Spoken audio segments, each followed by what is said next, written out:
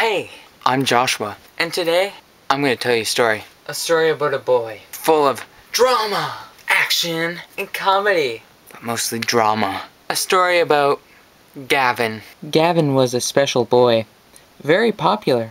But one day, his life changed for the worse due to the fact that he's not legal in Canada and actually Mexican.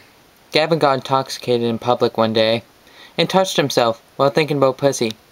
The popo didn't like this too much and deported him back to Mexico. Gavin adjusted to the culture and even made a few friends in Mexico.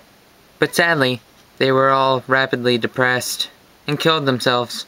This upset Gavin so much he got intoxicated and touched himself while thinking about pussy every night. Eventually, Gavin got arrested for doing so. After 1 year in El Taco Burrito prison yard, Gavin was set free. Afterwards, he sung songs and played the guitar and made a good living. After a while, Gavin's obscene onstage antics of flipping people off and touching himself while thinking about pussy. He was fired from El Taco Burrito Midnight Fiesta Club. After this, Gavin wanted to go back to Canada, for he had nothing but nachos and tacos. All he could think of was juicy baconators melting in his mouth.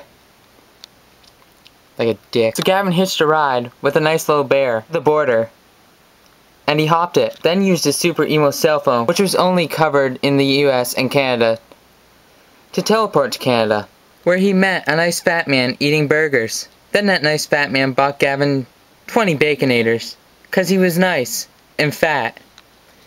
Gavin then used his super emo cell phone to make the fat man skinny. Then Gavin met back up with his friends. Yeah! That's Joshua. Gavin is now happy in Canada eating baconators.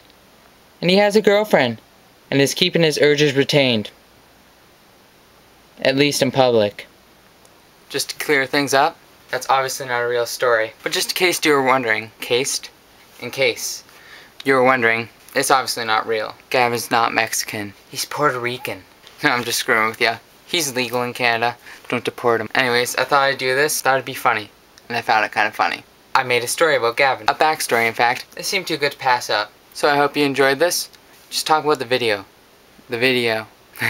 Just tell me what your favorite part was, because I came up with that story just right off my head. Anyways, thanks for watching. This has been Joshua.